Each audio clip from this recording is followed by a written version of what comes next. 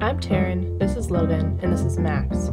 Join us as we live and sail in the Pacific Northwest on our 40-foot steel sailboat.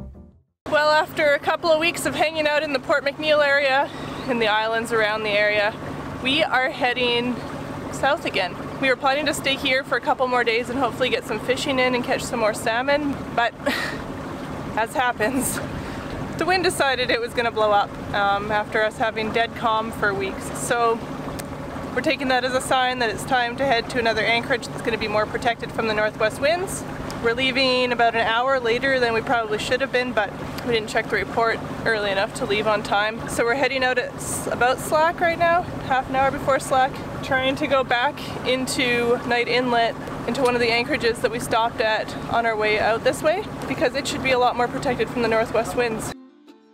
We set out and put the sails up before the wind even arrived, with very high hopes that we would get enough wind to use them.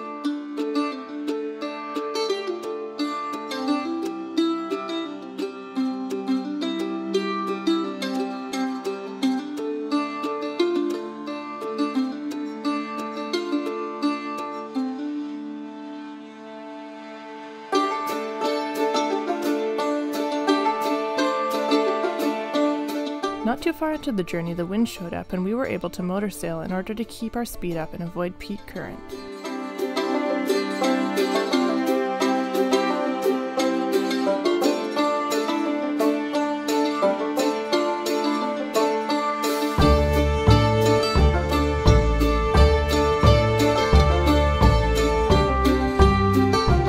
But as soon as we entered Night Inlet, we lost our wind.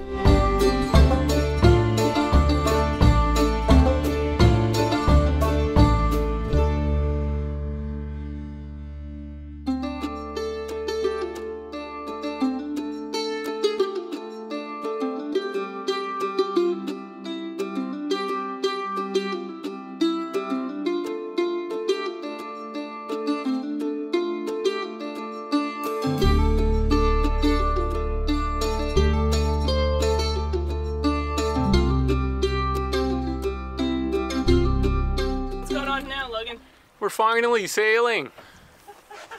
No, the current isn't as bad. We're in a big wide sound here. I can't remember. I think it's Cleo Sound. And we have steady wind in here, so we're just gonna sail down the sound, hopefully into our anchorage. Well, that should be the worst of the current out of the way for the day, so that's exciting. We time like pretty much everything so that we're at slack current when we go through passages that could be like dangerous or worrisome when there's current. And today we did not do that because the forecast changed on us and we didn't realize it, so we left late. So we got through that one bit, which was where the most current would be. It's like the narrowest bit that we had to go through, and it was fine. So we're good now, I guess, for the most part. The current is still picking up, but it's a lot less in amongst these islands than it is out in Night Inlet. So yeah, we're just slowly ghosting along with the sail up, which is awesome. Stress can come down now. So the thing about currents that makes it scary is that you can get whirlpools and you can get back eddies and you can get just boils where it's like it'll take your keel and do whatever the heck it wants with it and spin your boat and send it weird places.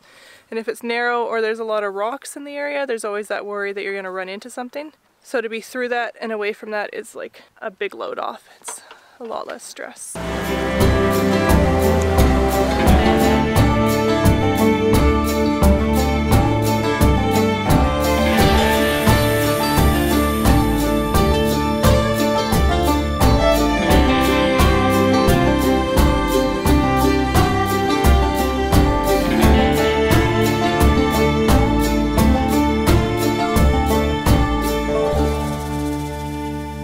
Alright, so we made it, safe and sound. Now we're gonna go drop some crab traps and hope that we can get some crab for dinner.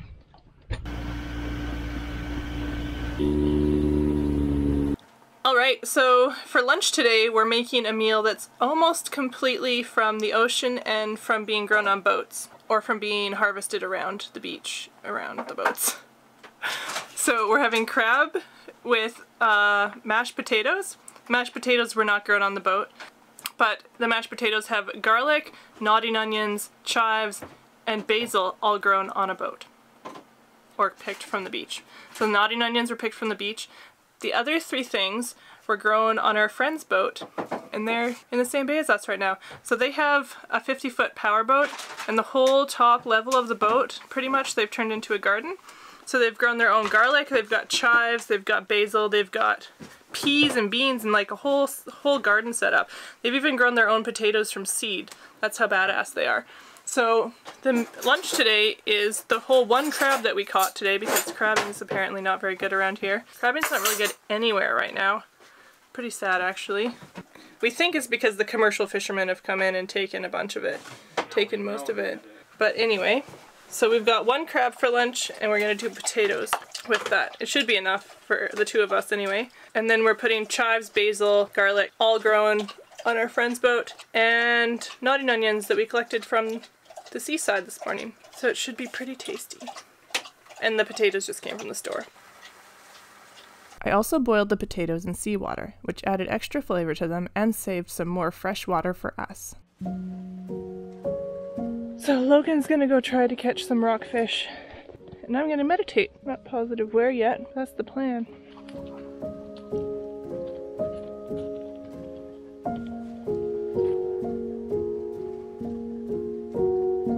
I found a spot overlooking the changing colors of the water as Logan looked for rockfish. And that night we decided to sit out and watch the stars because we were blessed to have a crystal clear night.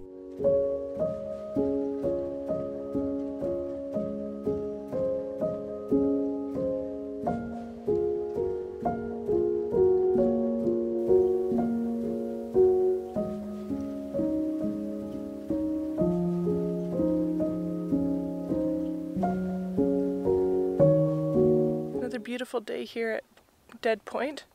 Terrifying name, beautiful place. So last night we stayed up extra late to watch the stars because the whole sky was just full of stars. It was so clear out, and there's next to no light pollution because there's like only tiny villages around here. Yeah, I think we're just gonna hang out and explore a little bit more today.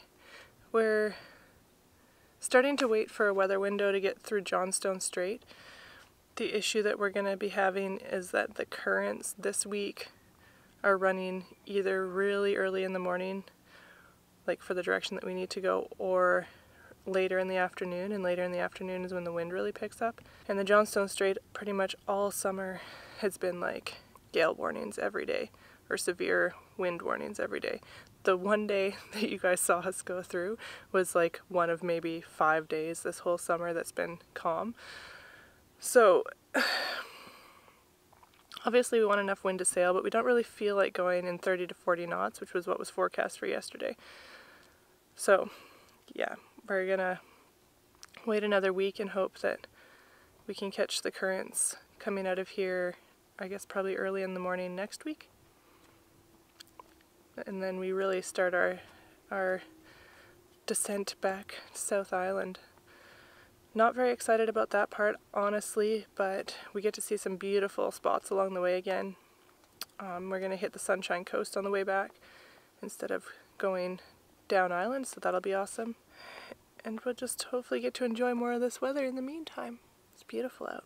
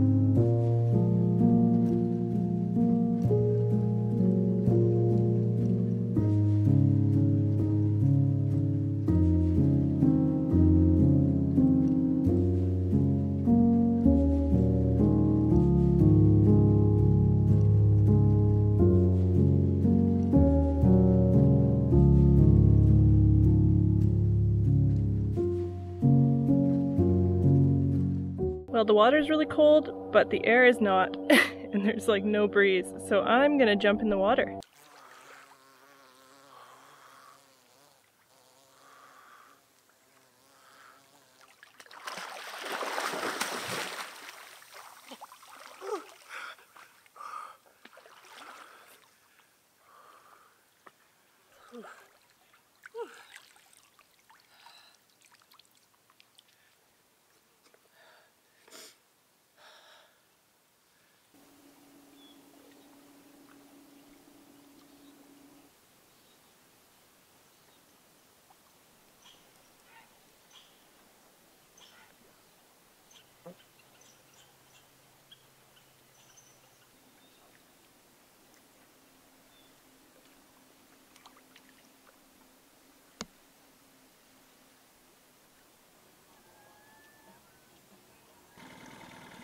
Max, cut it out.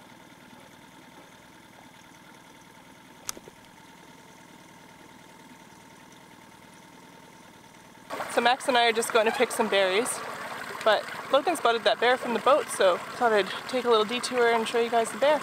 Did not seem very bothered by us, that's for sure. So just hoping he doesn't come around to where we're going to pick berries. Luckily for me, the bear stuck to his side of the beach, but I did keep my eyes open and the bear spray closed, just in case.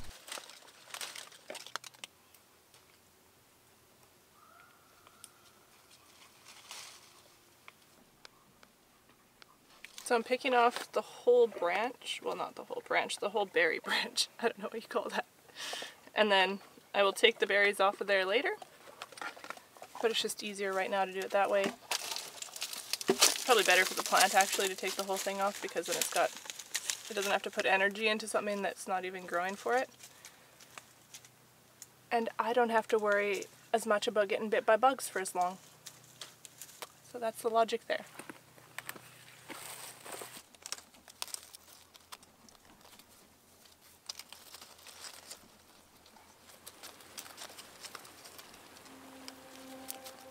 I always make sure to leave between 1/4 and 1/2 of what is on the plant when I forage for anything, and this time was no different.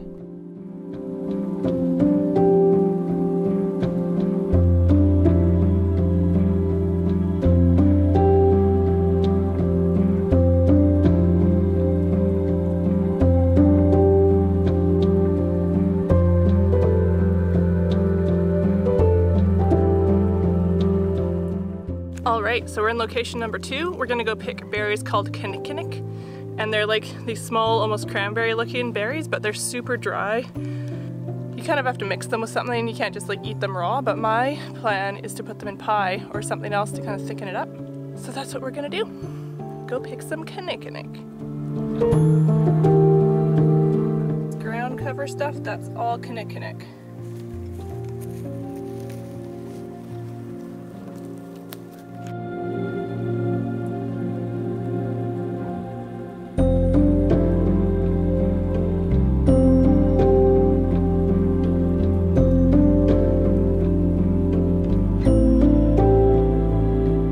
So I didn't get a ton of the kinnikinnick berries, but this is also my first time picking these, so I'm not really sure what we'll even do with them. So I just got a few, and yeah, see what we can make with them. Once back on the boat, I went about taking all the salal berries off their stems. In all honesty, the kinnikinnick berries, as well as most of the berries we picked this summer, are still sitting in the freezer waiting to be turned into jam. But things have been hectic and I just haven't had time. Well, that actually produced a lot more berries than I thought it would. Slightly more than half that container. And it was overflowing with stems when I put it in there. I thought it was going to be more stem than berry, but it's slightly more berry than stem, so that's good. That's exciting. That's enough for a pie tonight. Right, Logan? Yes. Right, so we're going for a walk to some kind of ruins called the Monk's Wall. Apparently it's like this really cool rock wall, and I think there used to be a trading post here as well. So there's ruins for that. I'm not quite sure if it's the same ruins, like if the Monk's Wall is part of the trading post ruins, but I'll get back to you on that. Despite being called the Monk's Wall, these ruins actually had nothing to do with monks and are actually the remnants of a trading post that used to be here. There is still pottery and broken glass all over the beach and forest from the trading post, which has clearly been gone for many years. This used to be like a stone house. You can see the walls going back. Oh yeah. They even used mortar.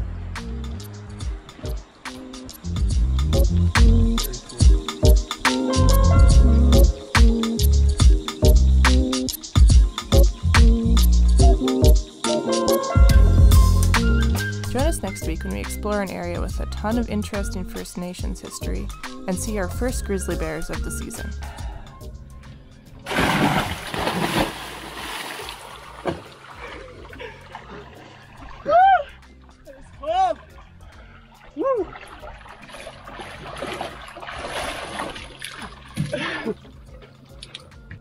That wasn't exactly nice.